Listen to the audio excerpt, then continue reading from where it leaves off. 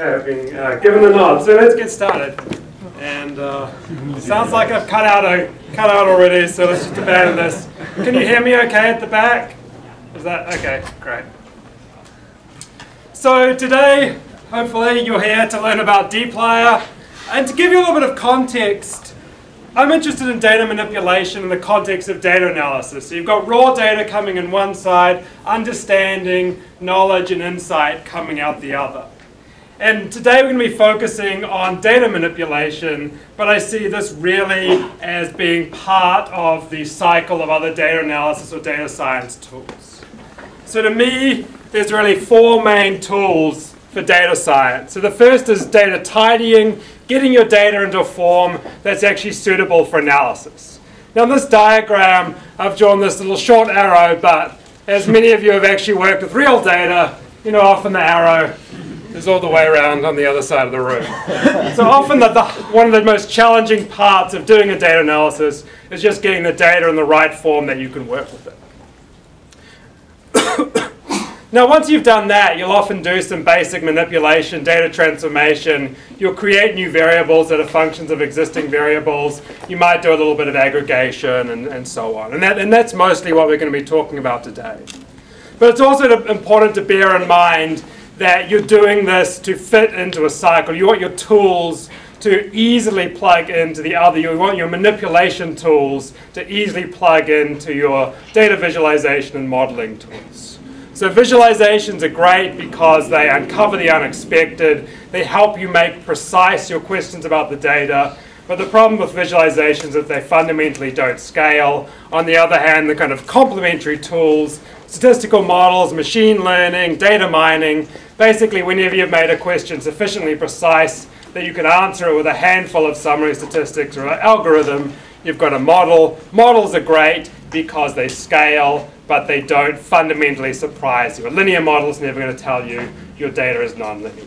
So in any real data analysis, you're going to be circling between these tools multiple times. You might start by looking at a plot. Based on that plot, you develop a model. You then take some predictions from that model. You transform your data to look at the residuals. You visualize those, and so on and so on. So while today we're going to be focusing on data manipulation, data transformation, the goal is to have tools that embed seamlessly into your data analysis process. And so the family of tools that I've been working on and others at RStudio working on have recently sort of undergone somewhat of a change. And if you're interested in hearing more about that, I'm going to be talking about that in my talk on Tuesday.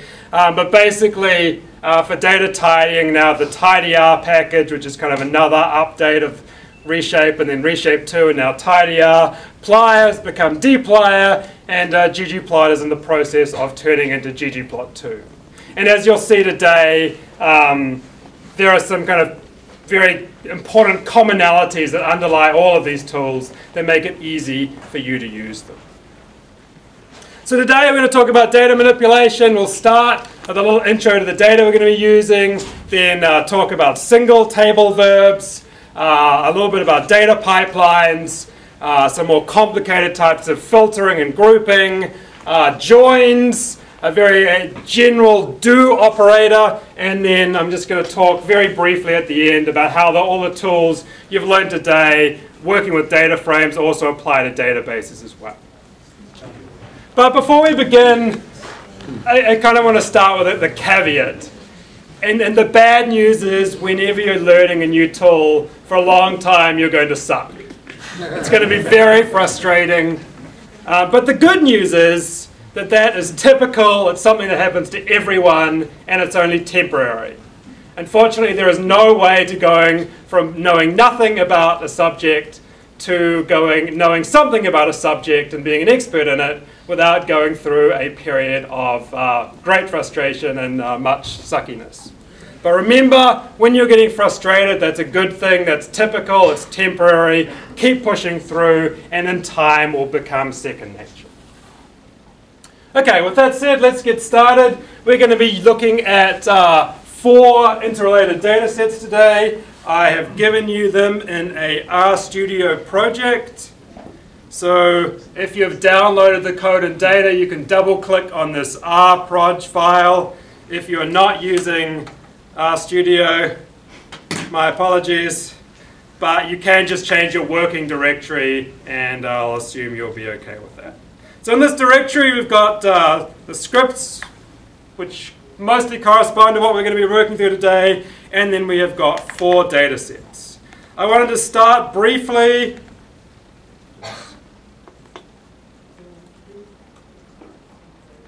with a couple of hints about using... Oh, I'm not going to do that. Okay, I'm going to tell you about the data.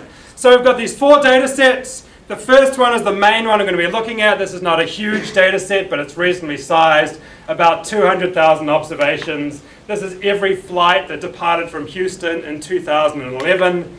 And then we have got 3 data sets that we can join with this data set that provide useful additional metadata. So we have some data about the weather for each hour. As you can imagine, if we're looking at flight data, you might be interested in what causes flight delays.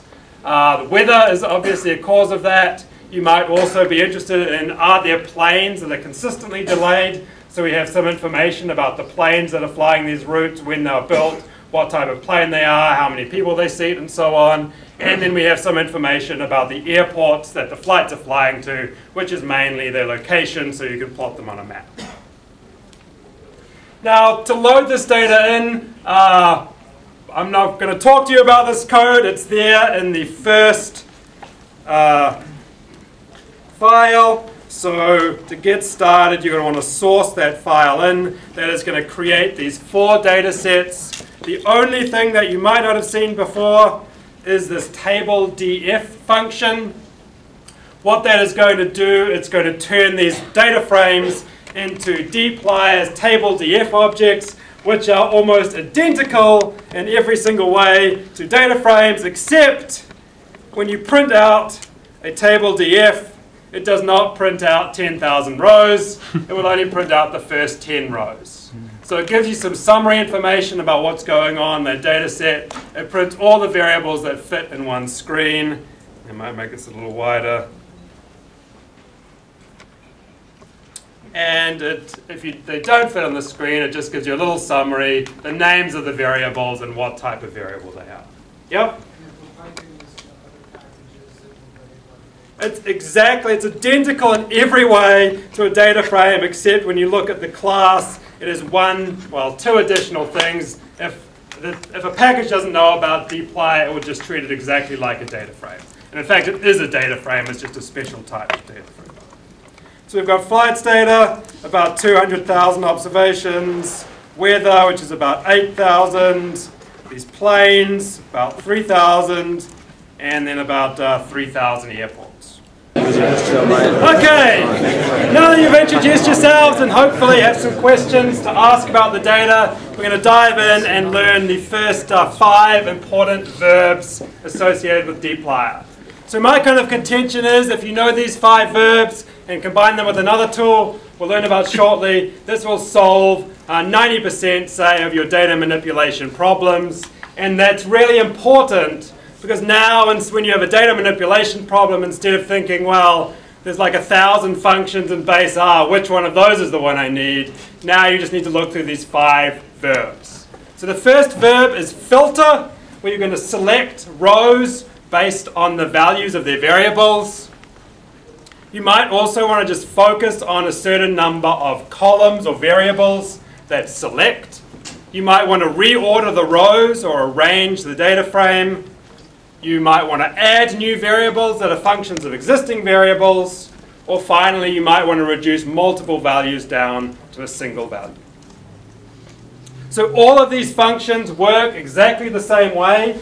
The first argument is always a data frame. The subsequent arguments tell you what to do with that data frame, and then they always return a data frame. So none of these functions modify in place, so whenever you use them, if you do want to modify your data frame, you're going to have to assign the results. A lot of the times I'm just going to show you, I'm just going to run the code and kind of show you the result on screen and then throw it away. That's great for teaching, but obviously when you're doing a real data analysis, you actually want to save what you've done.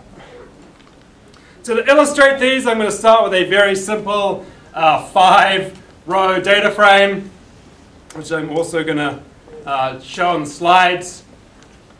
So filter allows you to select rows that match some criteria. So here we're going to say filter df. We want all the rows where color equals blue. So this is the input and this is the output. So if you've used subset before in base R, this is very, very similar. If you're looking to see if a value matches one of multiple values, you can use in. And then there's a whole set of other operators, the regular logic, the numerical comparison operators, greater than, equal to, so on and so on. Not equal, equal, and member of the set. You might also want to use the Boolean algebra, so or, and not, and exclusive or. So I'm just showing these here as a reference. Hopefully if you've used R a little bit, you're familiar with these already. There are kind of two main things to be cautious of. When you're working with vectors, you want to use the single bar and the single ampersand. If you're working with scalars, if you're working with single numbers, like you're using an if statement, that's when you use the double bar or the double ampersand. But here we're going to be working with vectors of values, so we want to always use the single vertical bar or the single ampersand. And we'll talk about this in a little very shortly. So what I want you guys to do is practice using filter by extracting the flights that match these criteria. So first of all of the flights that went to San Francisco, all of the flights that were in January, or all flights that were delayed by more than an hour, or they departed between midnight and 5 a.m., or when the arrival delay was twice as much as the departure delay, or greater. So I'll give you a few minutes. I'll circulate around and help you. Again, there's only one of me and there's a lot of you. So if you get stuck, on my behalf, please feel free to ask your neighbor for help. Okay, so let's have a go at how you might tackle this. So we want to define all the flights that went to SFO or Oakland. So you might start like this. So there's 2,800 that went to SFO.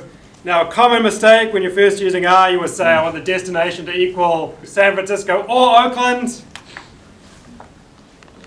You do that, that's not going to work. So you either have to be very explicit and say destination equals SFO or destination equals Oakland, or use the in operator.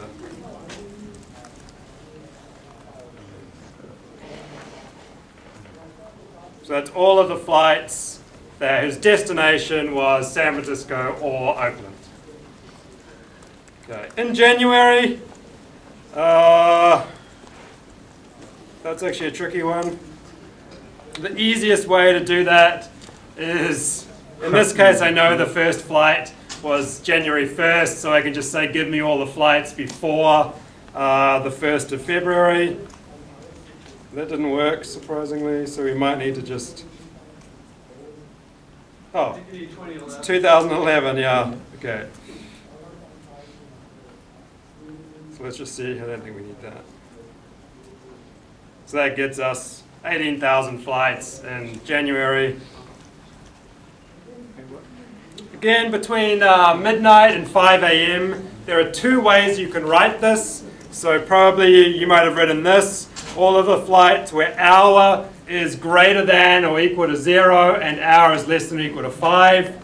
With filter, you can also supply multiple arguments to it, and those arguments are all ANDed together.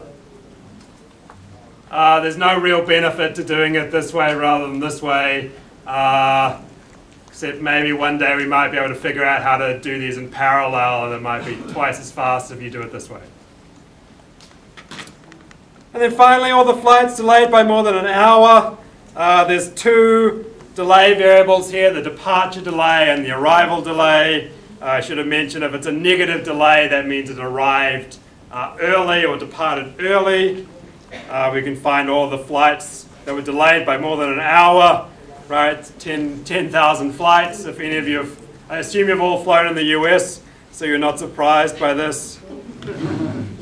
And we can also use more complicated expressions in there. We can find all of the flights where the arrival delay is twice as much as the departure delay. So these are cases where we have lost time during the flight.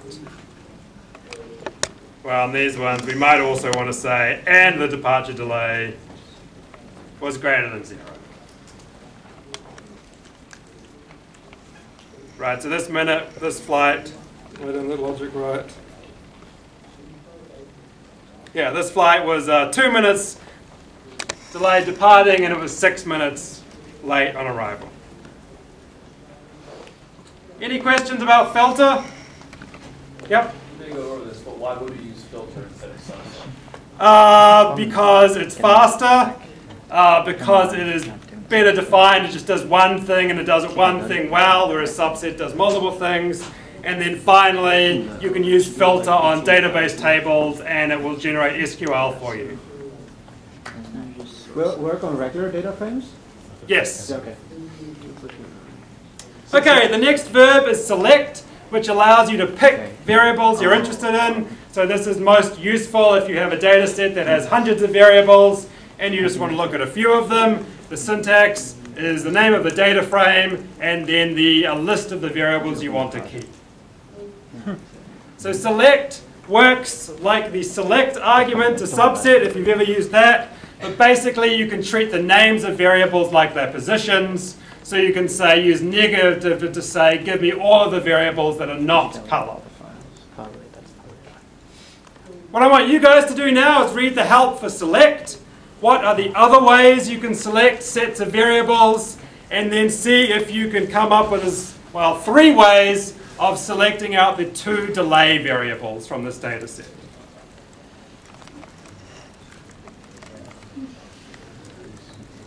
So if you look at the help for select, you'll see that all of these main verbs are documented together, and you'll see that I've been courteous to Americans. But if we scroll down, we can see that there are 5 ways of, at least 5 ways, extra ways of selecting variables. So you can select variables that start with a common prefix, that end with a common suffix, that contain some character string, or that match a regular expression, or you can do like a numeric range to say all of like x1 to x10. So this is my attempt to kind of come up with every way that you might reasonably want to select a variable. So a couple of ways you can select these 2. You can select them just as individual variables. You could say pick all of the variables from arrival delay to departure delay. You could find all of the variables that end with delay, or all of the variables that contain delay. There's lots of other ways too. You could also write this. You could say make a vector of columns. We're using C. So basically inside select variable names, you can treat them like they're numeric positions. So anything you can do to a numeric position, you can do with a variable name. So the goal with select is to make it easy to refer to your variables by name. It's always a better idea to refer to your variables by name than by position, because you don't want if your data input format changes and you're referring to variables by position, it's very easy to have code that works but gives you meaningless results because it's using the wrong variables. The next verb is arrange, which just changes the order of the rows. So if you just use a bare variable, it orders it by that. You can order in descending order by using the desc wrapper. And I don't show you here, but you can add additional variables to break ties if there are ties in this first variable here. So again, order the flights by departure date and time. Figure out, using a range, which flights were most delayed, and then which flights caught up the most time during the flight.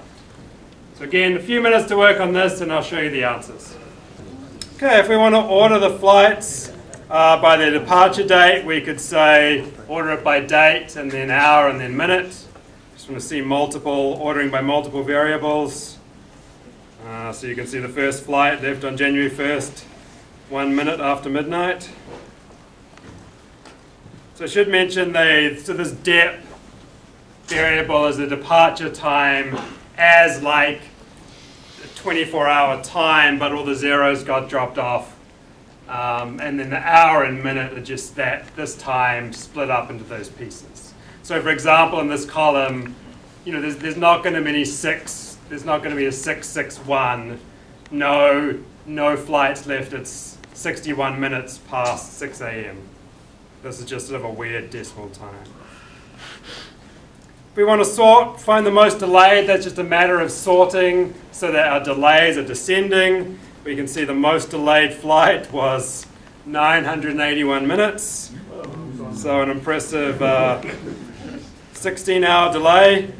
Now normally flights aren't delayed that long, not because flights aren't delayed that long, but generally airlines cancel the flights to make their departure delay statistics look better. So similarly, we could do the same thing for arrival delay, which is going to give us a pretty similar message. It's more important, right? And the other thing I wanted to show here is that you can arrange on kind of compound expressions. So I wanted to find the planes that are made up the most time that is the biggest difference between the departure and arrival delay. So these are flights. So for example, this flight left 1 minute early and it arrived an hour and 10 minutes early. So you can arrange on compound expressions, although generally it's going to be easier to add that as a new variable so you can see what's going on and then arrange by that. Why are you ordering is descending? Because I wanted to find the biggest difference. I may have... Actually, I get the same results. I may have had this run the wrong way. I could... Oh yeah, I see. Yeah. So depending on which way around, whether you subtract arrival from departure versus descending or ascending. Any other questions about a range? I had a problem with DNA. The first time I did something, I got all DNAs on top. I did it in a different way that you did, but once I... So NAs should always sort to the end, and if they don't, that's a bug. They do, but what if I want the smallest without DNAs? You have to use filter to remove the NAs. First and then. Yeah. Is there an opposite of descending? Yes, just don't do descending. I think also the way that I believe that if you do descending on descending, that is ascending. It's slower. If you really want an ascending function, you can just do that.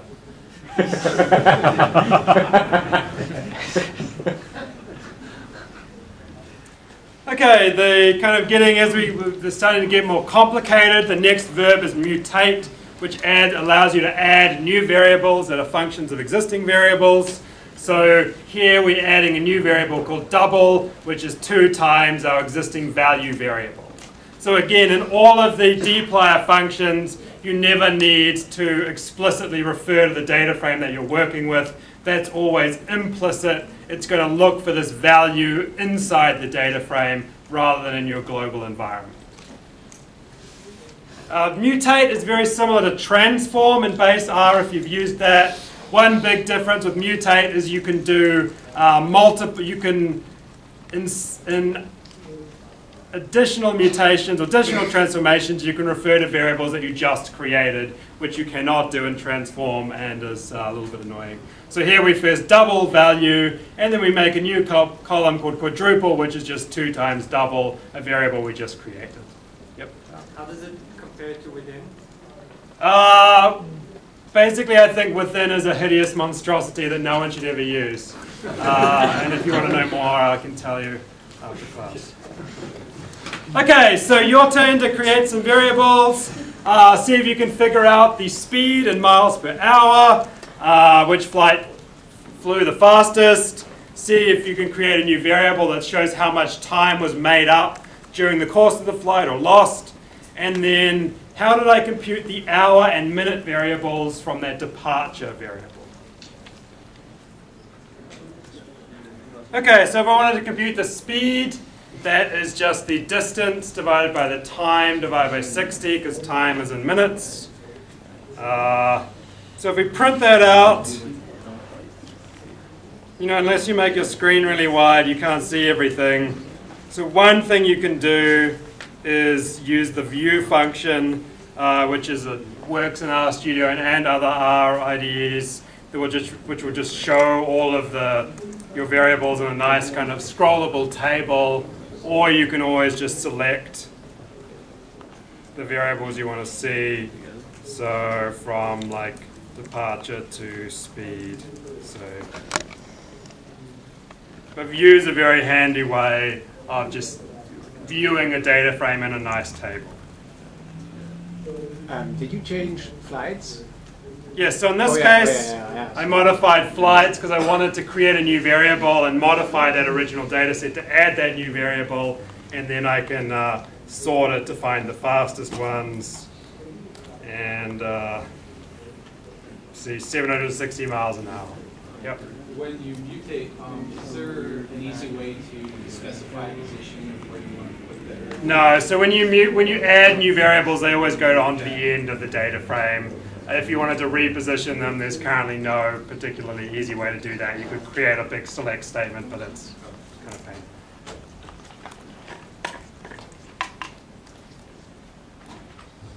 We could create this delta variable, which is just the difference between the departure and arrival delay. You know, if you didn't care about the direction, you could, you can do whatever you want in this, whatever R expression you want.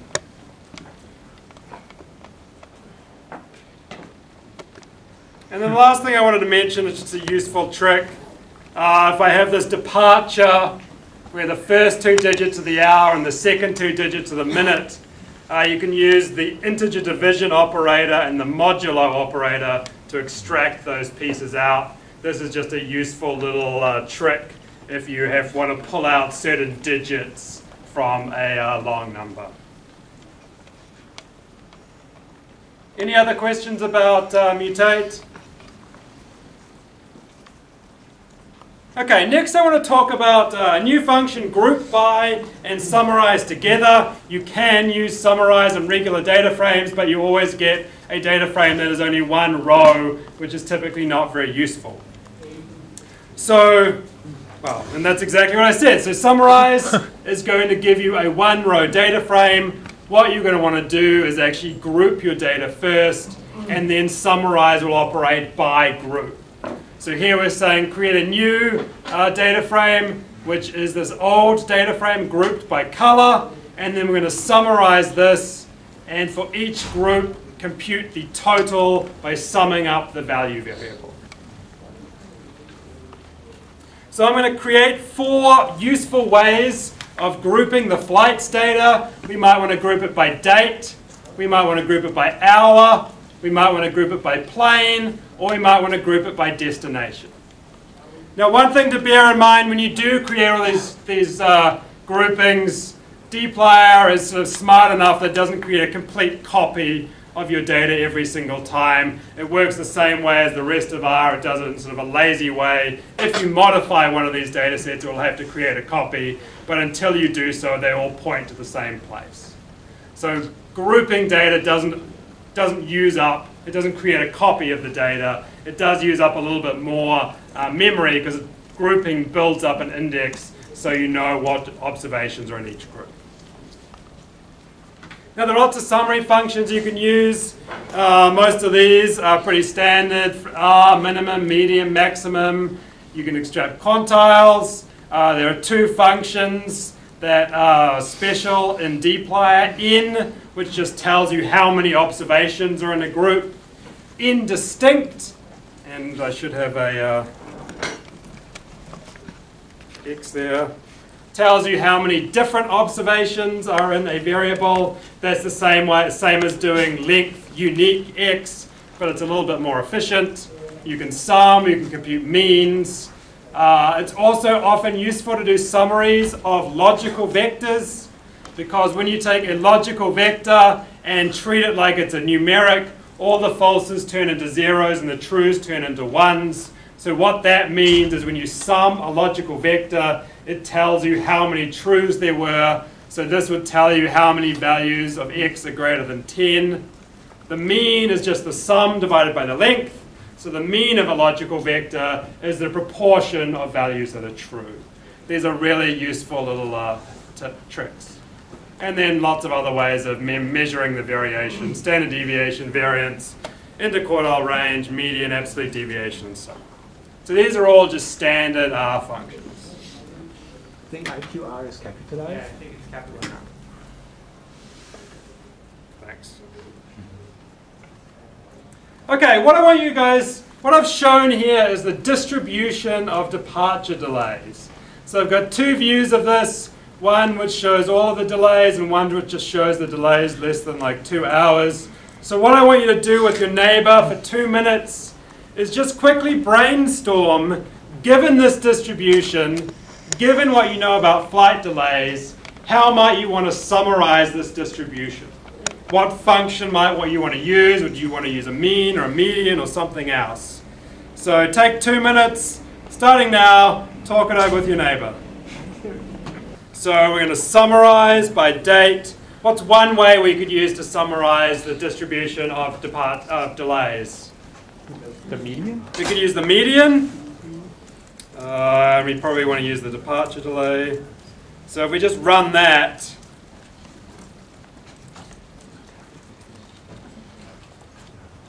we are going to get a new data frame. It has 365 rows, which you should have anticipated.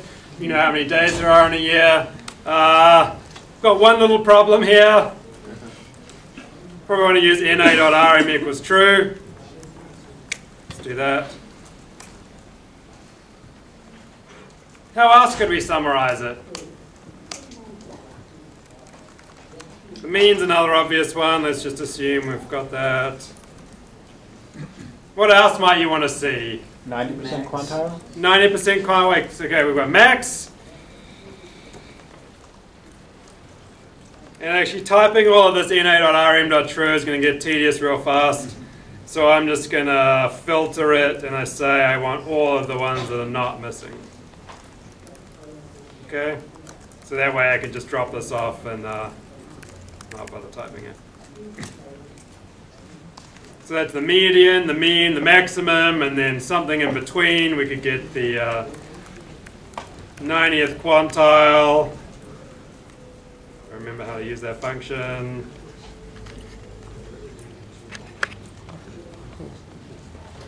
Any other ideas? Is there a way to for example compute more than just the 90% quantile? If I wanted to have, say, 5 different quantiles, do I have to type them in? Currently you have to type them in like this, yeah. but there will be some way in the future that lets you do that. I want to split my time. How long I was delayed? Yeah, we could also do like some thresholds, right? We could say, well, first of all, we could say, actually just what's the proportion that are delayed, right? So that is the average of all of the ones where the delay is greater than 0. So that is depressingly high. But you might say, well, who really cares if it's only a 5-minute delay or a 10-minute delay? I might just say arbitrarily like a 15-minute delay. That's not bad. Why are we looking at departure, not arrival? Yeah, so equally you might say, well, it might be better to think about the impact on our arrival. That's what really matters, because that's someone's picking us up at the airport and our flight is now delayed by an hour and they're getting angry. So we could switch all this to arrival delay too, and the results are pretty similar. So 15 minutes is kind of arbitrary. You could look at a few other ones if you wanted to do that. Question? Yes? Is there any way to use the summary function instead? The which function? Summary function? You could, but I'm not sure that you would want to.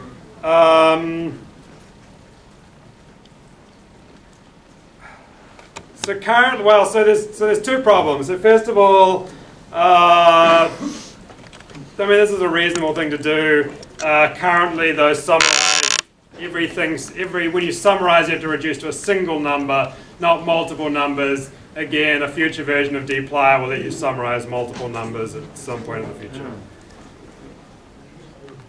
What did I do? So this is what I did, and you have to have na.rm everywhere, or you can filter out all of the flights that are not missing, but don't have missing departure delays. Oops. So, and this kind of brings me to my next point. In any real data manipulation task, you're probably not just going to use one verb, but you're going to string multiple verbs together. First of all, we group it, then we filter it, then we summarize it. And we want some way to kind of express that more naturally or more simply, which is the idea of having a data pipeline.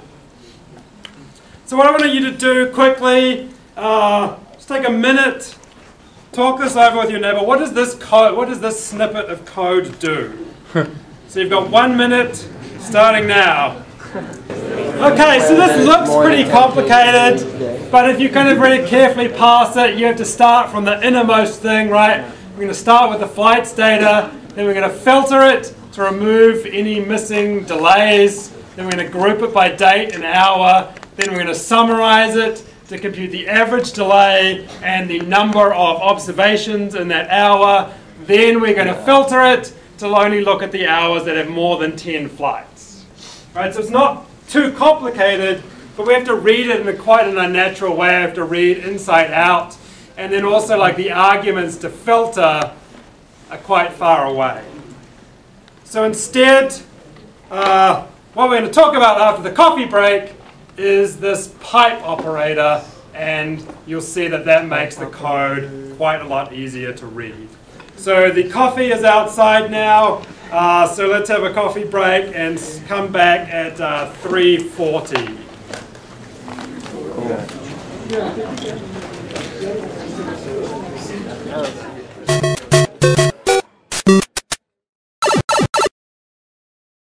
About this this operator called the pipe operator. So what this basically does is take the thing on the left-hand side of the pipe and put it as the first argument as the thing on the right-hand side. And the advantage of this is it allows us to take something like this, which is pretty hard to read, and transform it into something like this. And this is pretty easy to read, particularly if you pronounce this operator as then. So we can read this, take flights, then filter it to remove any values with a missing value for depth delay, then group it by date and hour, then summarize it, computing the average delay and the number of observations in the group, then filter it to look at all of the observations where n is greater than 10. So this pipe operator allows us to form chains of complicated data transformation operations that are made up of very simple pieces. So the goal is you make something complex by joining together many simple things that are easy to understand in isolation. So I want to give you some practice using that with these 3 challenges. So which destinations have the highest average delays? Which flights happen every day and where do they fly to? And then on average, how do delays vary over the course of a day? And if you're going to do that, probably look at the non-cancelled flights. So these 3 challenges, they're relatively simple, but you're going to need to string together multiple of these verbs you've seen before. You might have to use arrange and group by and summarize and filter in some order. So have a go at joining those together. And again, if you get stuck, I'll come around and help you out. Or better, ask your neighbor. Do. Well, we start with the flights. What are we going to do to that? Filter to remove NAs. Yep, we can remove the NAs. Let's do rival delays. What next? Group by. Group by. So group by is kind of a fundamentally like statistical operator. You're saying what is the unit of interest in this analysis? And in this case, it's the destination of the flight. Then for each destination, what we want to do is summarize it. I'm just going to say let's use the mean delay. The other thing I think you always want to do whenever you do a group-wise summary is you always want to record the number of observations in each group. Because when you start looking at these averages, you know, if there's a destination that has the highest average delay, but only one flight flew there, then that's probably not as interesting.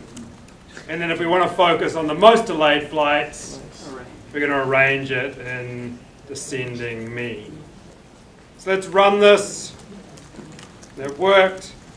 So you can see this is a good example. So there's this airport BPT, which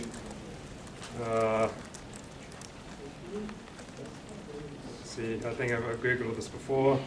So that is Jack Brooks Regional Airport near Port Arthur, Texas.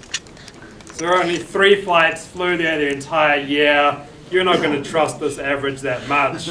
So what we might want to do is filter out all of the flights where there's less than 10 observations. And we'll run that pipeline again. Now again, like I've constructed this pipeline just by typing every step, and it worked, which I have to say I'm slightly amazed at. But you know, generally when you're creating pipelines, you want to do it a step at a time. And this is one reason that I think the default printing is really important, because you can just print out the result at every stage and you can see, does that look right or not? If you have a normal data frame, it will print all of it, right? Yes. Okay.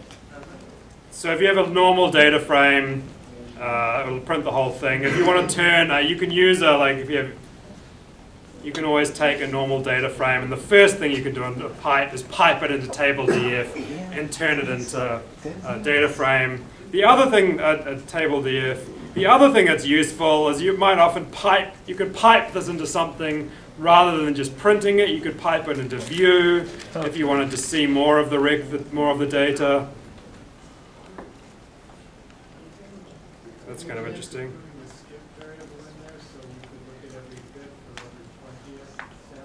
If you wanted to just kind of step through it, you could do you could do something like this, maybe. So we're just taking the row number and taking a modulo 5 equals 0, so that's going to give us every fifth. That would be one way to do it. So view currently shows you everything. Well, it shows you the first so many rows. In the future, I think we'll make it so it shows every row in a way that's reasonably efficient. The other thing that's useful is to pipe it to str, so you can see exactly what variables you've created and if they're the right type and so on, or if you're so inclined, Could you put in 2 functions, like head and tail, after each other? So you can't, basically, so you want a pipeline that has a split in it, right? You want to have a pipeline that one pipe goes to head and the other pipe goes to tail. No, actually, I want to show head and tail. Oh, at the same time, yeah, I don't, like a data table does that by default, and I think that's a nice idea. The reason dplyr doesn't do it is because you can do that for data frames, but you can't in general do that efficiently for database queries. So you can always use tail or if you want. So there's another handy keyboard shortcut in RStudio, which I suspect no one knows about, because the only reason I know about it is that Joe, who added it, told me about it. There's this command called rerun previous. Has anyone used rerun previous before? Yeah, we don't have a button. So what that does is if you've selected a block of code and pressed Command Enter, now if I modify it, it's kind of annoying. I have to select that block of code again. Or you can press Command-Shift-P and it just sends those same lines of code into the R console. So this is really useful if you want to iterate rapidly on your pipeline. You can easily change things, and maybe I want it in ascending order, and just Command-Shift-P and rerun the whole pipeline.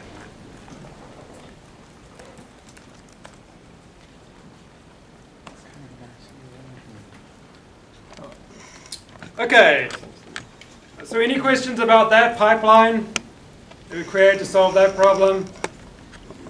So the next one is, which flights happen every day and where do they fly to? No. So what are we going to start with that? We want to find which flights fly every day of the year. What's probably the first thing we want to do? We want to group by. And we want to do that by carrier and the flight number. Now we want to find all flights that flew every day of the year. Any ideas? So we're going to summarize. What might we summarize? We might use the dates. What? How? Well, we're probably going to use the date. How? What are we going to do with that? Wait, what is to count at that point? Oh, so we could do count. Flights. We could do count, and then we could filter by. Let's give this a name. 365. And I forgot to put 2 equals. Now the problem with this is that it's possible this flight flew twice on one day and didn't fly at all on another day.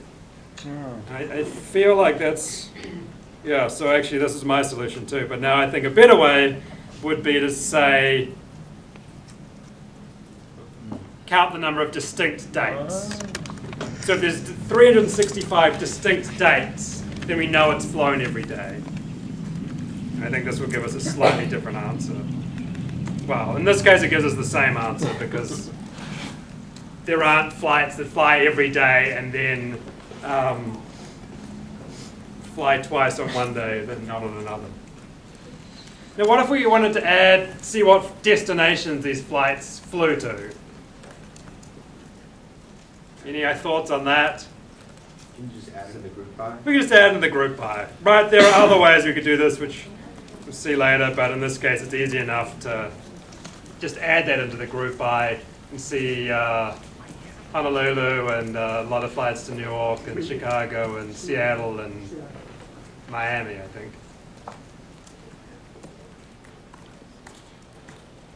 And the last one. On average, how do delays of non-cancelled flights vary over the course of the day? So again, first of all we want to say they're not cancelled, which I think is cancelled equals 0. Cancelled has sort of a reason code associated with it. And then normally once you've kind of filtered out clearly wrong things, the first step is going to be grouping it. Here we want to group by hour, say, or maybe hour and minute.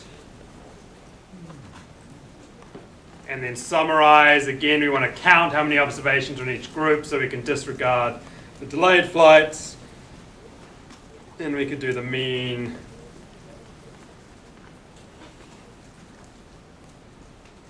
Departure delay.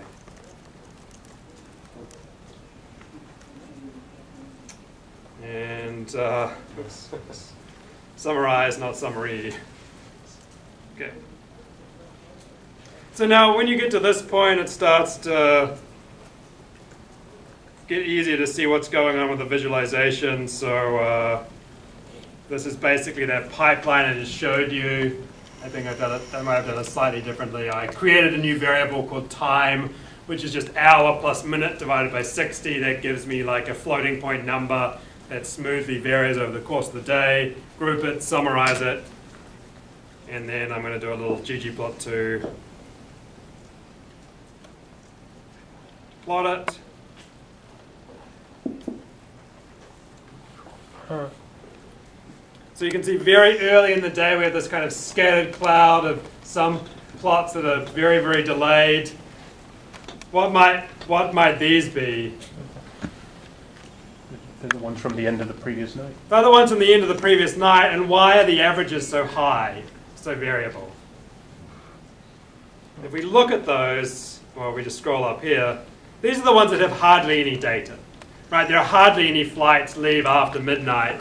So these averages are kind of suspicious. We're not really seeing much of a pattern. We're just seeing individual flights that were delayed a really long time from the previous day. So we might want to, so one way we could show that in a visualization is to make the points proportional to the size, the number of observations, or we could filter it and add some other stuff. So that there's no scheduled flights at that time of the day. Exactly, there's no scheduled flights, yeah. So there's some kind of interesting pattern going on here, which I don't really understand. It's possible it's an artifact, but it looks like I added these white lines on every hour, but it looks like there's some kind of pattern where they start off, like delays kind of accumulate over the course of the day, but there's also some weird pattern within the hour where they accumulate and then they drop back a little, which I don't know what's going on. But certainly the suggestion is if you want to leave on time, fly early in the day. Or late in the hour. Yeah. Or late in the hour, yeah.